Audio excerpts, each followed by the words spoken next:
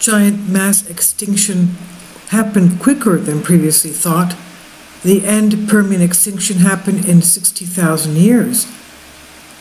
This is a recent article by Massachusetts Institute of Technology on Science Daily.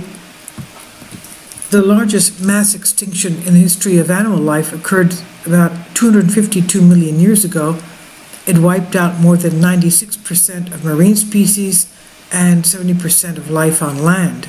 This is including the largest insects known to have inhabited Earth.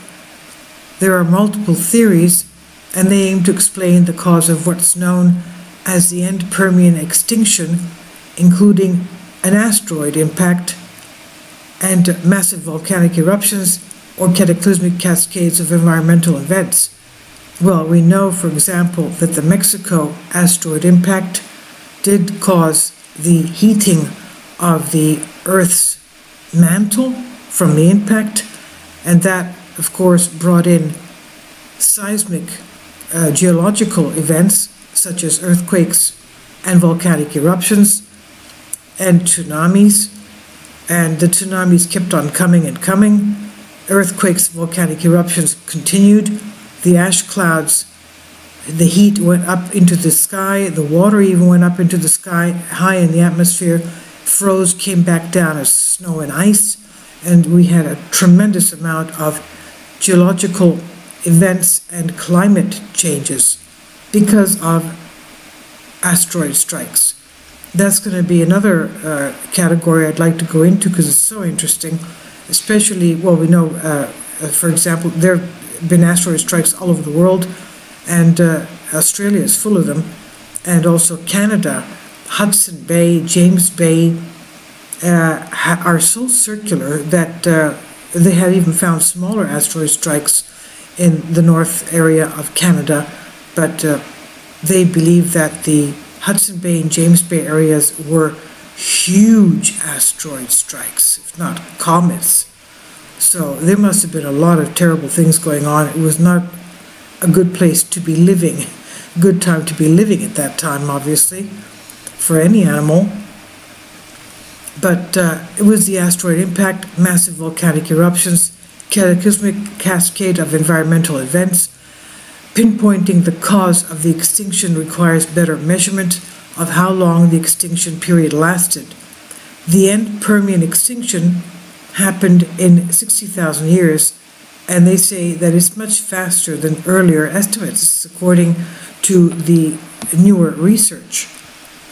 The largest mass extinction in the history of animal life occurred 252 million years ago, wiping out 96% of marine species, 70% of life on land, including the largest insects to inhabit Earth.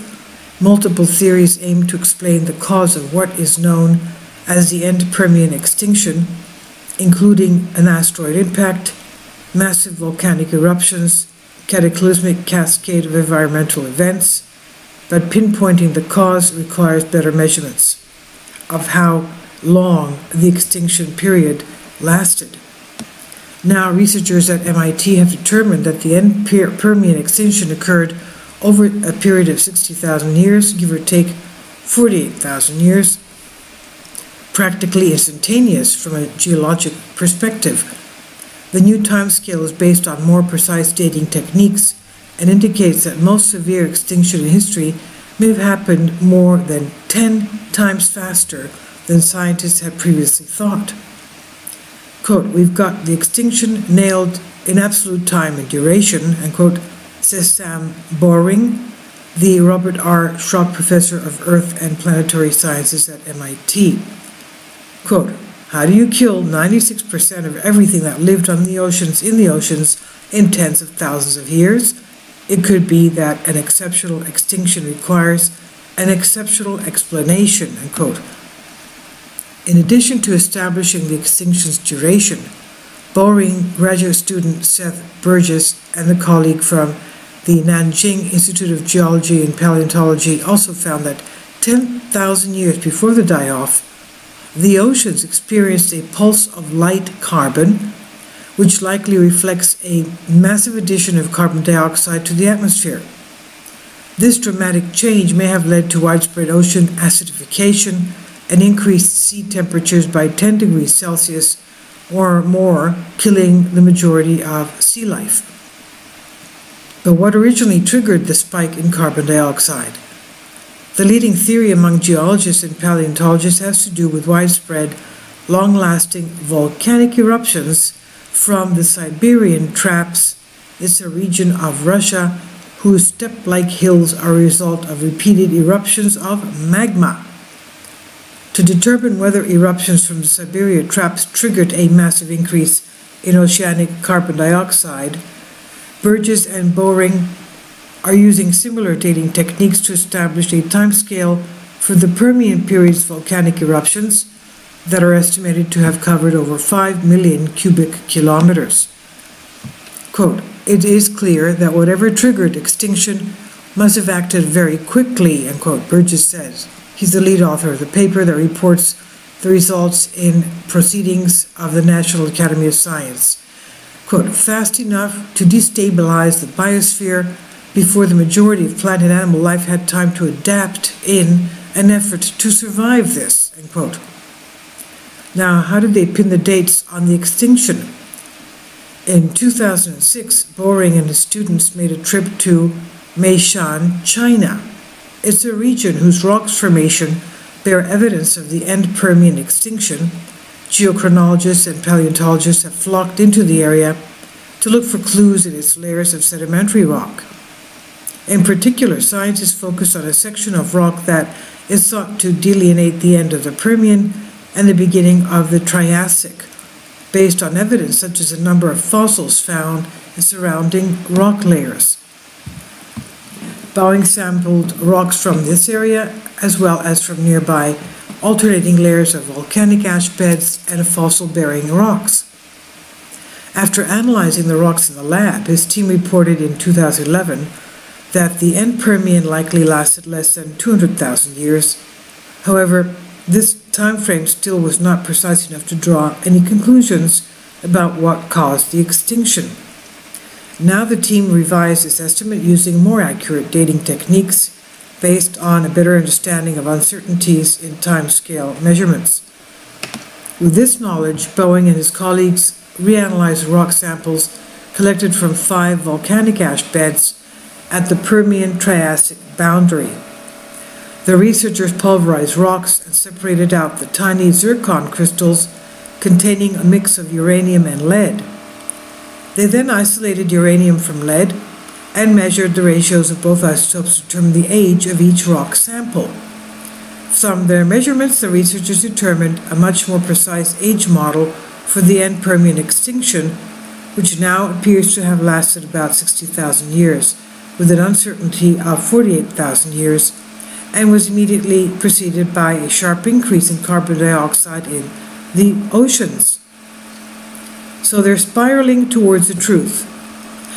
The new timeline adds weight to the theory that the extinction was triggered by massive volcanic eruptions from the Siberian Traps that released volatile chemicals, including carbon dioxide, into the atmosphere and oceans. With such a short extinction timeline, Boring says it's possible that a single catastrophic pulse of magmatic activity triggered an almost instantaneous collapse of all global ecosystems. To confirm whether the Siberian Traps are indeed the extinction smoking gun, Burgess and Boring plan to determine an equally precise timeline for the Siberian Traps eruptions and will compare it to the new extinction timeline to see where the two events overlap. The researchers will investigate additional areas in China to see if the duration of the extinction can be even more precisely determined. Quote, "We refined our approach and now we have higher accuracy and precision," Boring says. "You can think of it as slowly spiraling towards the truth." This is from Massachusetts Institute of Technology, written by Jennifer Chu, and it's on Science Daily.